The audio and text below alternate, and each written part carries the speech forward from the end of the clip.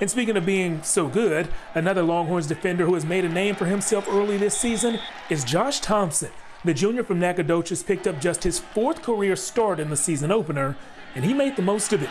Thompson grabbed his first college interception, helped out with a tackle for loss, and has already separated himself as one of the year's top defenders. I'm really high on Josh. I think Josh is an exceptional player.